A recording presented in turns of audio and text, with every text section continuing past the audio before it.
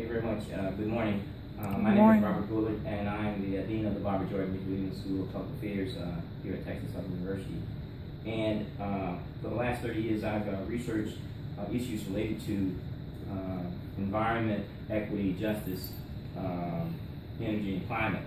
And the report that was issued by the NAACP is important in that it places energy and climate at the center of civil rights and human rights. This year, we commemorated a number of historic events. This is the 50th anniversary of the Civil Rights Act of 1964, which is significant. And if we also think about 2014, it's also the 20th anniversary of the signing of the Environmental Justice Executive Order that was signed by President Clinton in 1994. If you put the issue of environment, energy, and health as basic rights, you can see how this report from the NAACP and our report from Texas Southern University, they really fit. If we look at the results from the NAACP and the finding that only 1.1% of energy jobs is going to African Americans and less than 1/10 of 1% of the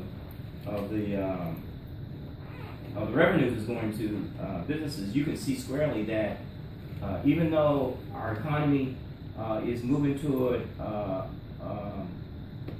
green economy future, it's clearly not distributed in a way that would provide equity benefits for all. And so what we have said all along is that if we are to have a healthy, sustainable, livable, and just future, it means that these numbers have to change. And looking at energy as one major sector for that. Climate change is probably the #1 environmental justice, human rights issue of the 21st century. There is no place that will not be impacted. And the communities that contribute the least to greenhouse gases and climate change and global warming, these are the communities that already feel the pain and suffering and the disproportionate impact of climate change first, worst, and longest. Whether we're talking about the impact of severe weather events, whether it's hurricanes and whether it's flooding or whether it's droughts or other kinds of severe weather events, we can see that the frontline communities are definitely having concerns in terms of how policies are made. A lot of the policies that flow from our energy policies have a direct impact on how communities what communities are placed at risk. The president's recent proposal to reduce carbon pollution from coal-fired power plants is a major strategy to address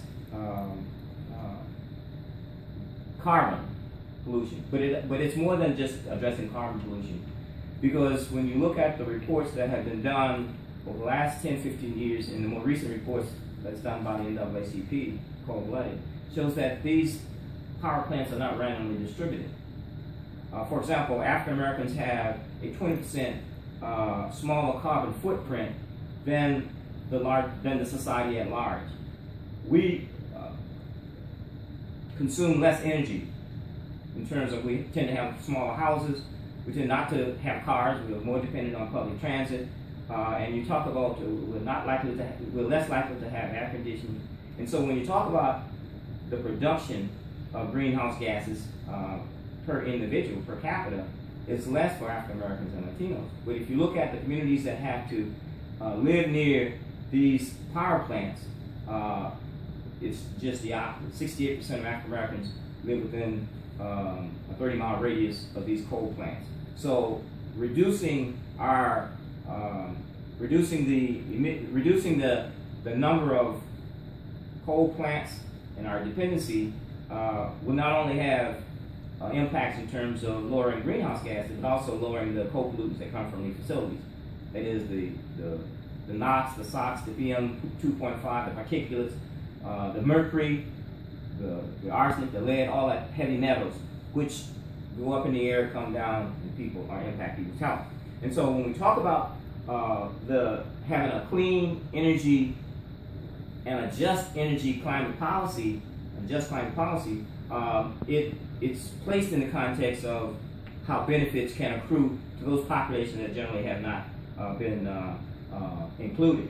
If you look at the recent employment, a couple of days ago, the unemployment rate has dropped to 6.1%. But if you look at unemployment rate for the last 50 years, African American unemployment rate has always been twice.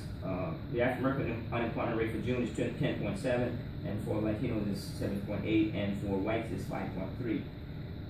So in order to impact unemployment, and we talk about energy as one of those major growth industries, we need to make sure that those policies are fair, just, and equitable.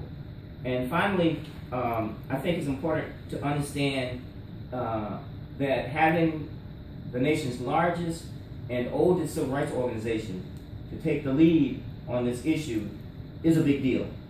It's not just something that can grab, a headline or can get on television or whatever. It's a big deal because of having it centered in the whole context of this is a civil rights issue, it's an economic justice rights issue, and it's a major health issue.